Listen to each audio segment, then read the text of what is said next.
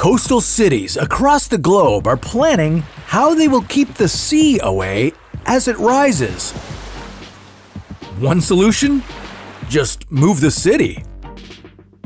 How much would it cost? How do you lift a building? And where is this already happening?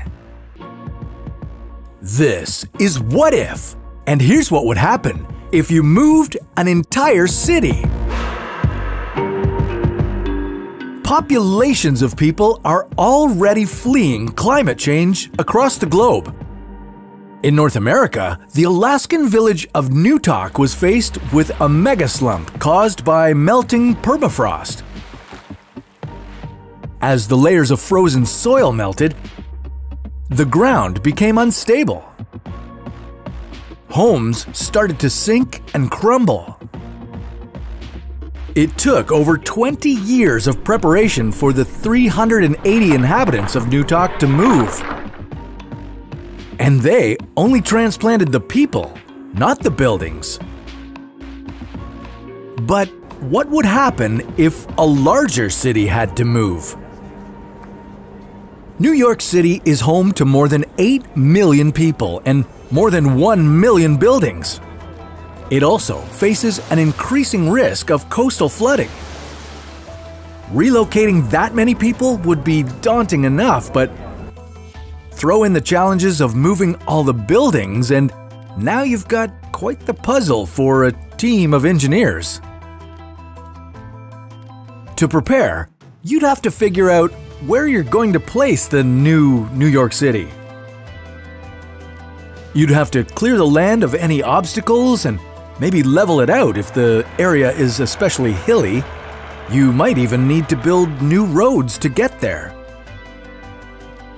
And before you even begin moving buildings, you'd want to pour the foundations and install utilities. Aging pipes are an issue in older cities, so at least you'd have the opportunity to use new materials for sewage, water, and gas. Now, you'd start transplanting structures.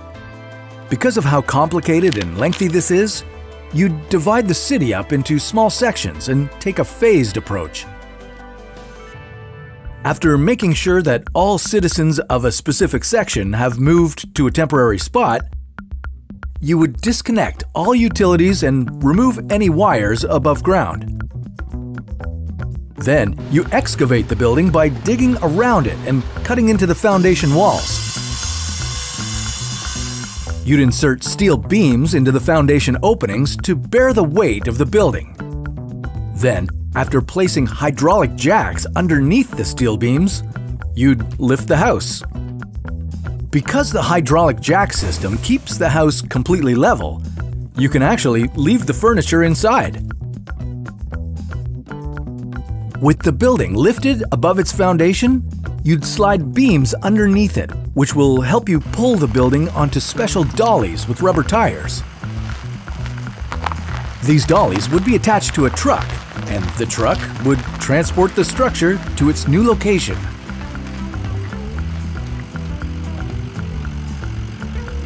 And because the foundation is already poured, the building simply has to be lowered onto it. Connect the utilities and you're done. It's kind of like magic, except with a lot of people, power, time, and money. How much time and money? Well, the largest building ever moved was the Fu Gang building, which weighs 15,140 tons. It was only moved 36 meters, but it took 11 days. The farther the structure has to travel, and the taller the building, the longer it will take. You definitely need multiple crews of people working at the same time to move the city as quickly as possible. Kiruna, Sweden is currently transplanting its city of almost 23,000 people. They have been moving the town piece by piece since 2004. Their new location is 4 kilometers to the east. The move has already cost over $532 million, and the cost will likely double before the move is finished.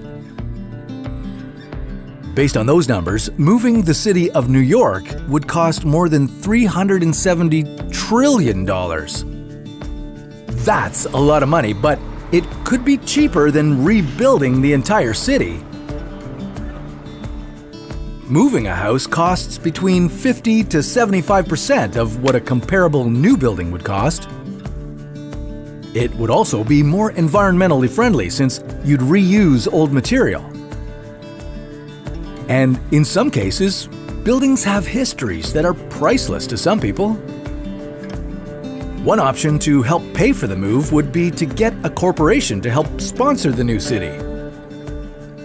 But would you want to live in a New York City run by a mega corporation? Well, that's a story for another What If.